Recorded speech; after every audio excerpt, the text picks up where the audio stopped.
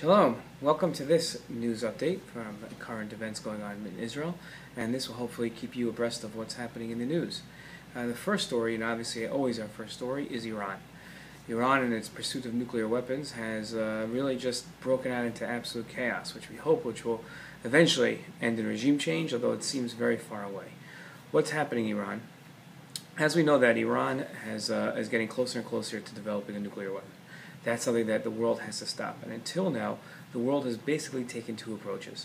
The first, which is what we're going to spend a couple of seconds on, is sanctions. The sanctions are designed to economically isolate the country of Iran. In so doing, we hope that conditions will get so hard on the average Iranian, they'll rise up in rebellion and cause a regime change. That's the hope of sanctions, or that the government will come to its senses and recognize the fact of what could happen if they don't stop their pursuit of nuclear weapons and eventually lose the country and on their own decide to end their nuclear pursuit. Neither of those seem very likely now, but if we increase sanctions, which is what the world is trying to do now, then it might happen. Russia and China are resistant due to their economic dependability on Iranian oil to stop sanctions. So in the meantime, the United Nations is not the route to go. The USA is legislating higher sanctions, as is the EU, the European Union. The United Kingdom has already passed sanctions, and Iran passed a law in retaliation to tougher sanctions coming from England to ban or to downgrade relations with England, and in so doing, the Iranian people took that as a key, rioted, and destroyed the English embassy in Iran.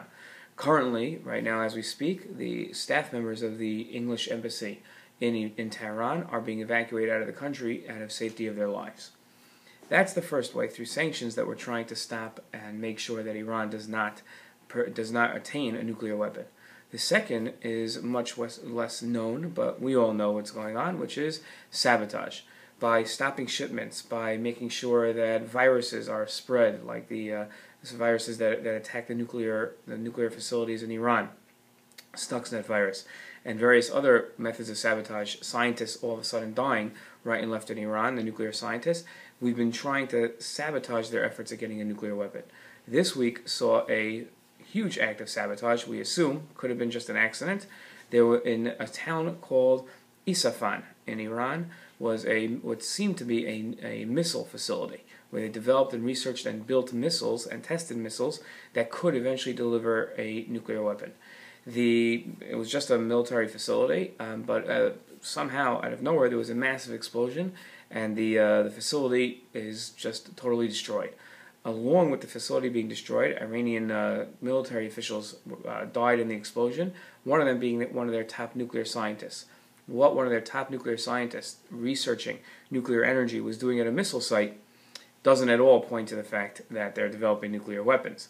Obviously, we're being facetious, and that's a key piece of evidence that Iran, along with the newest IAEA report that says that they are developing nuclear weapons, is truly developing nuclear weapons. This site has been totally destroyed.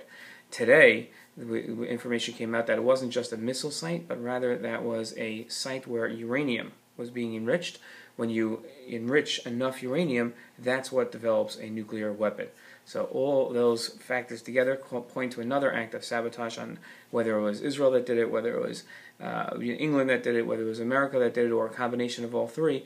It would seem to be that yet another act of sabotage has been perpetrated against the nuclear program of Iran, and that is a very good thing. We can all breathe just a bit easier that they have been hampered a small amount in their development of nuclear weapons, but obviously until either regime change occurs in Iran or the Iranian regime announces and allows inspectors in that they have stopped their nuclear program, we obviously still have what to fear and a lot of work to do.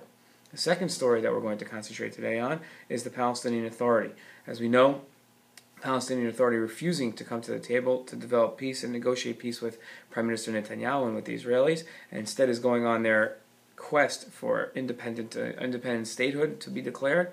They went to UNESCO, which is one of the branches of the United Nations, and had them recognize the Palestinians as their own state in retaliation of them not refusing to talk to the Israelis. The Israelis refused to hand over tax money to the Palestinian Authority. What that means is that Israel collects the taxes of the Palestinian Authority and hands it over periodically. When Israel is not happy with what the Palestinians are doing, if they feel that it's It's against all efforts for peace. Israel refuses to hand over the tax money. While that sounds like a great idea, there is another side to the argument, which is that the tax money that Israel hands over to the Palestinians, which is rightly theirs, it goes towards security for the Palestinians. What that means is that the Palestinian Authority, which has helped in decreasing the amount of terror attacks perpetrated against Israel, is dependent on that money to continue their security efforts in protecting Israelis as well. So it's a big balance between the two. Victor Lieberman, who is the foreign minister, was against handing over the money. This morning, the Israeli cabinet decided to hand over the money, and that money will be transferred. The third and last story that we're going to concentrate on are Egyptian elections. Egypt is going through its birth pangs of a true democracy and has a long, drawn-out process of elections. They had their first elections this week, which saw as a precursor to those elections, saw the 19th bombing of the pipeline that brings oil from Egypt to Israel and Jordan. What the fear with the Egyptian elections is that a radical, whether it be the Muslim Brotherhood or another form of Muslim Brotherhood, will take over in Egypt and win their elections. That obviously would not be favorable towards continued peace between Israel and Egypt, and we hope for good results out of that election, a true democratic government coming out of Egypt. That's all for our news today. Check out the Jerusalem Post, Haaretz, CNN, Fox, Drudge Report, all different, Ynet, all different sites that will help you keep up with the news. And until next time, Shalom.